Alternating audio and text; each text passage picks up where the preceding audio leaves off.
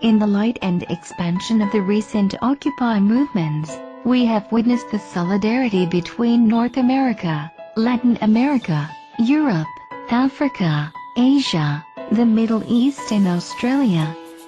Every time our occupying families are raided or attacked by brutal police force, we show little to no solidarity between ourselves. As such, this march will be dedicated to demonstrate the solidarity and strength that we hold dear. We now live in a world where we hold human rights to a very high regard, no matter the nationality. The world has seen us suffer so much as we have seen them become martyrs for the political agenda they try to overthrow.